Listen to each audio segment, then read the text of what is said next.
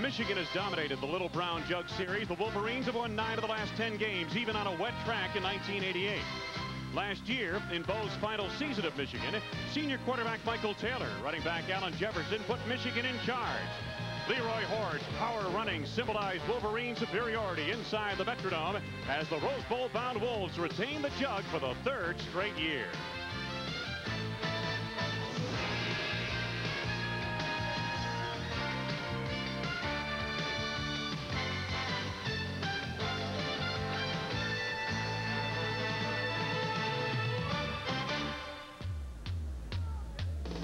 A beautiful, partly cloudy day in Michigan Stadium in Ann Arbor.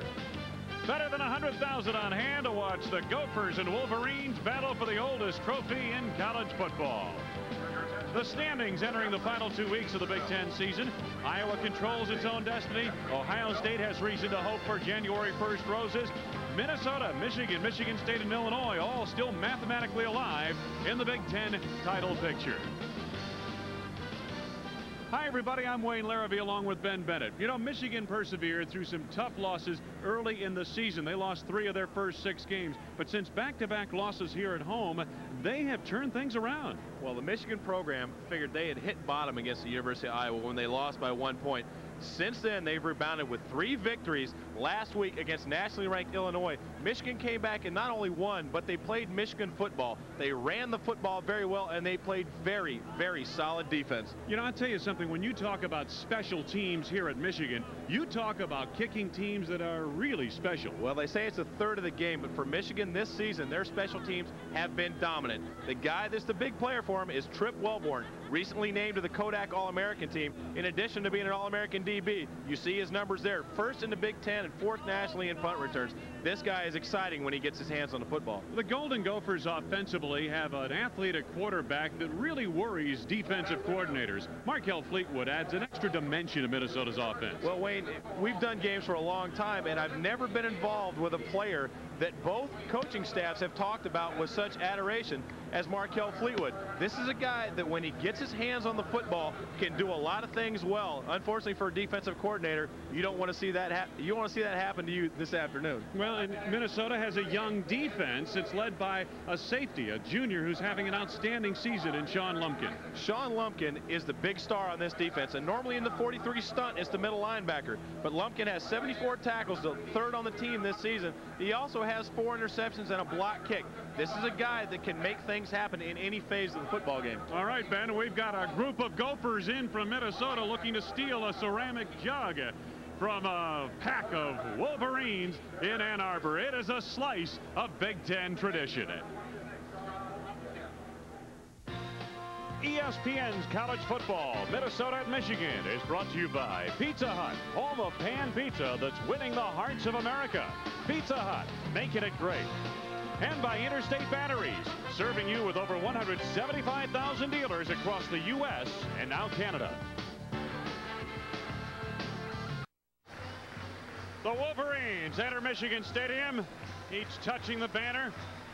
Tradition here at Michigan. This is Seniors Day, and it's a very important day in the program of the Michigan Wolverines.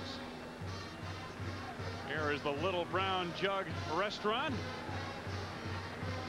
Little Brown Jug is what these 2 teams play for each year. Here come the Gophers of Minnesota under Coach John Gutekunst, 5-4 overall, 4-2 in Big Ten play.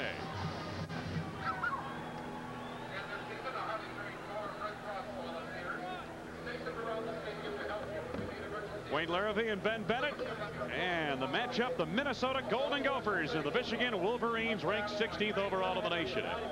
And as I mentioned, we have been blessed in the Big Ten this season with tremendous weather. Mostly sunny skies, temperature 43 degrees. It's a little cool. Winds out of the northwest at about 15 miles per hour. But I'll tell you what, this is a tropical day in these parts for this late date in the season. Coach John Gutekunst coming up later today. The big one, Penn State, 18th ranked against top-rated Notre Dame from South Bend. And then we've got Auburn and Georgia, what should be an intense SEC contest tonight in prime time.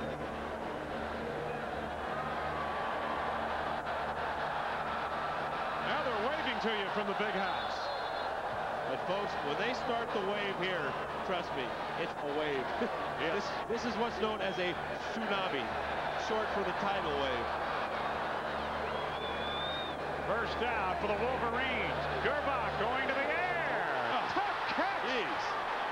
Desmond Howard. First down near the 48-yard line of Minnesota.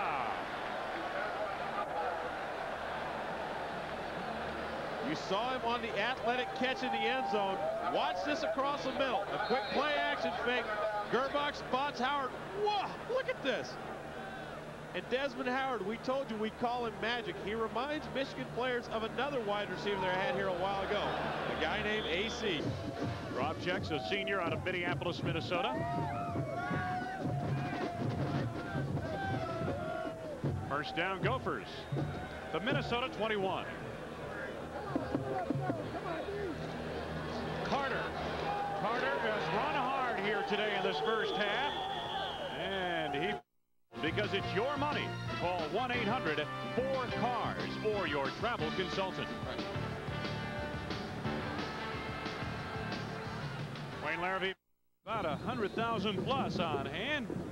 Some young, some old. There's a youngster right there. Well, we haven't had an exciting first half thus far, Ben Bennett, but I wouldn't go to sleep on this. Wayne Larrivee, Ben Bennett. Here's how Minnesota caught and passed Michigan. You could be in the right spot at the right time, but you have to make the play.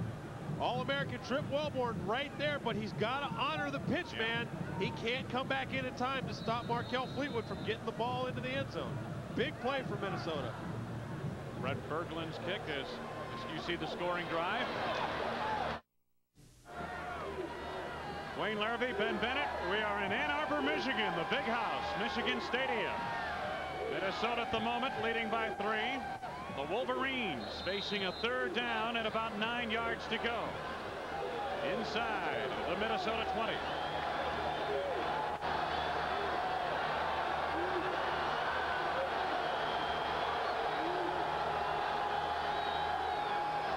Gerbach. Down he goes. Andre Davis, the linebacker. Big play for the series, winning 9 of 10. I'll tell you what, that sun is going under. For 20, they trail by 3 with 10:57 to go in the third. What's happening is Dean Dingman and Greg Skrepenek are driving their guys 8, 9, 10 yards down the field. And they're just getting frustrated. You know, you see Dingman, the All-American. Skrepenek at 6'6", 322 pounds, is the largest player ever to strap on a Michigan helmet. Face mask, 15 yards, first down. Face mask penalty. And Skrepenek, as you see him right there on the screen, was actually the preseason All-American by everybody in everybody's team. He was the player that everybody was looking at. Dean Dingman, all Big Ten last year, came on this year, and we talked to Gary Muller, and he said this guy has just been on a mission. He's played possessed. He came off his shoulder surgery last year. They weren't sure how he was going to do, but this is a guy that wants to be the best football player on the field. First down now for Michigan out of the 45. Gerbach. Williams nabs him from behind. Ben Williams makes the sack back near the 39-yard line, loss of 6. Interesting call. With less than 2 minutes left in the game, a 1st and 10, you've been running the football very well. He wanted to go